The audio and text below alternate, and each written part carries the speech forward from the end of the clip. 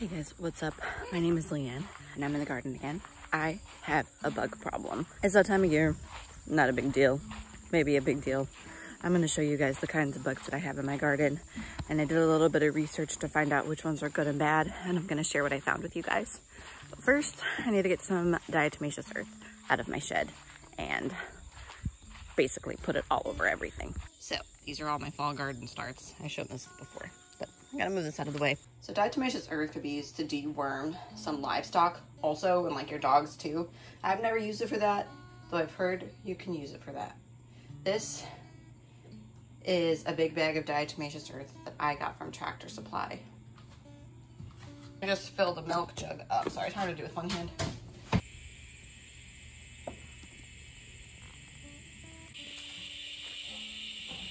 I sprinkled that diatomaceous earth on a few things, and then I found a good shady spot to take this video. It's in the middle of the day and the baby's napping, so this is not the prime time to record content because of the shadows are harsh and stuff, but we'll make it work in the shade. So I found a bunch of different types of insects, and I tried to get a couple of clips of what I could find, and I researched what they were and if they were good or bad for the garden. So the first one, probably the most irritating for me, well, not. It goes hand in hand with spiders. It's the red fire ants. So I've been seeing larger red ants.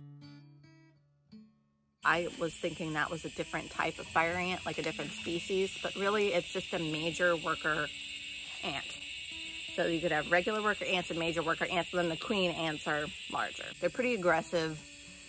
As far as eating your plants, I don't think they really do that, but what they do is they find aphids and place them on your plants, because the aphids can't get there themselves. They find the aphids, they put them on the plants, and the aphids eat the plants and produce like a milk-like substance, and the ants come in and milk the aphids. Super gross. Another bug I found in my garden is called an assassin's bug. I found quite a few of these, and what's tricky about these is that they're babies, and stink bug babies look very similar. So assassin's bugs are really aggressive. They're predators. So they're really aggressive, but they're predators. So they are good for the garden because they'll eat other flying insects that you don't want in the garden.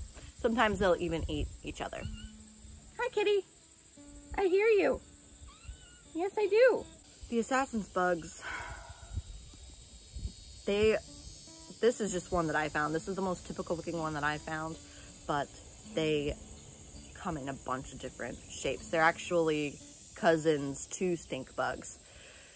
I have this type of stink bug called a leaf-footed stink bug in my garden. Those are horrible. Those are related to the assassin's bugs, but their babies look really, really similar. So when you see them all clumped together, it's hard to tell if they're going to be good predators that'll eat your bad bugs or if they'll be the stinking leaf-footed stink bugs.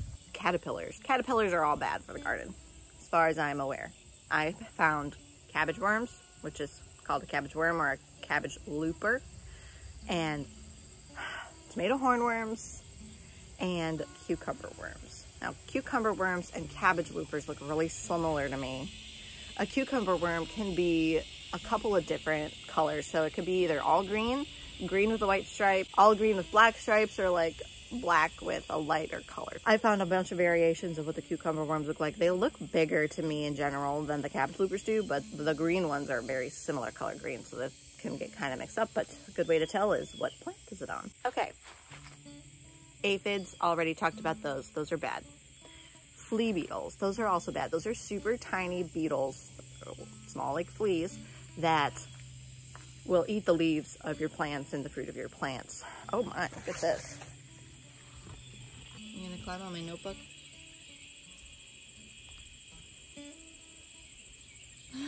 My worst enemy in the garden, squash vine borers. Squash vine borers are the worst. So each of those have a moth that they grow up to be. And I did not get pictures of all of them. Okay, and then I found a few different kinds of bees in the garden too. Here and there I found wasps, but I haven't gotten any video of the wasps. So I'm not gonna share much about that. But what I did get some video of is carpenter bees and bumblebees. So I learned this little rhyme from a YouTube video that I watched. I'll try to link that in the description below.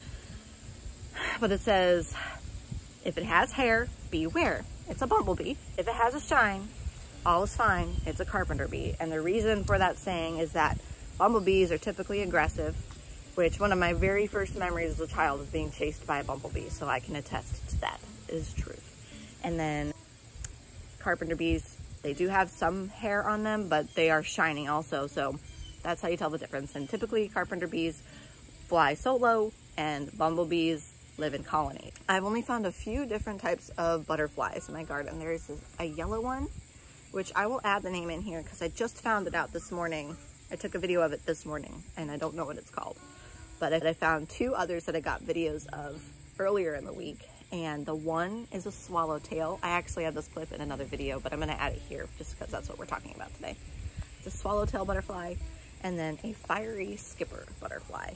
Now, butterflies are great pollinators. So on one hand, they're good for the garden. They have eggs that they're going to lay, which will hatch into caterpillars. The caterpillars will eat your vegetation. And lastly, spiders. So I've had a variety of different kinds of spiders in here. Before I did all this research, I thought that they were the same. Or before I did all this research, I thought that they were all very different species of spiders, but they're all orb weavers. They're all different types of orb weavers, with the exception that I found a black widow in the garden earlier this year, but that was in a brick. It wasn't really in the garden or in the plants anyway. They're all orb weavers. So even a banana spider is a type of an orb weaver. It's like a yellow or a golden orb weaver. But this huge spider that I'm going to show you guys, people mistake this for a banana spider a lot, and it's not really. Banana spider is not really a proper name for a spider. I learned when I was doing this research. It's just an orb weaver spider. So I guess with that description, all of these could be banana spiders. But these little green ones with the red orangish spots on them I don't think I was able to get a clear shot of them because they moved so much I couldn't focus the camera, and I'm working with my cell phone here, so I don't have the best photography equipment here. But yeah, they're all orb weavers. There's a spiny orb weaver. There is a orchid orb weaver, which is the green one. Green legs, green body. It's almost like see-through when you get the sunlight behind it. And then it's got orange spots on the abdomen. I think it's got some black on it too. There's a variety of orchid orb weaver spiders too. So that's all the bugs. As for spiders, spiders are good for the garden. They eat pests. I heard this quote somewhere. It said the best fertilizer for the garden is the gardener's shadow. And if my shadow is not in the garden because there's spiders everywhere, then spiders aren't good for the garden. So yes, they're good for pest control. They eat the bad bugs, but they got to stay out of the walkways. I actually have to go spaghetti all of the spider webs out of the walkways because they're inhibiting where I can walk in the garden, and I don't like that. Hey guys, this is Editing Leanne. I am realizing as I'm editing this video that I left out a couple of bugs that I got clips of. So I have this orange lady beetle that's got black spots, and I have heard some of my viewers called it a Japanese beetle, but if you look up Mexican bean beetle, it looks just like that. I've also found its larvae, which is like a yellow grub with black spikes. At least that is what I think that is. So I could be wrong, but that's the closest thing I could find online to what those things were. And another one that I found that I forgot to mention is a two-stripe plant hopper, and I learned that these are actually really destructive for farmers that have animals that they're raising on pastures. They eat the grass up real bad. I hope you guys learned something from this video. I had fun doing the research. It was interesting to learn if the bugs are good or bad and what to do about them. So my advice, take it or leave it. Worms, I use BT, Bacillus thuringiensis. It's a bacteria, comes in a concentrated form, and you put it in a sprayer, like a tablespoon or a couple tablespoons per gallon. You want to look at the directions on the bottle. I'm not, off the top of my head, I think it's like 3 or 4.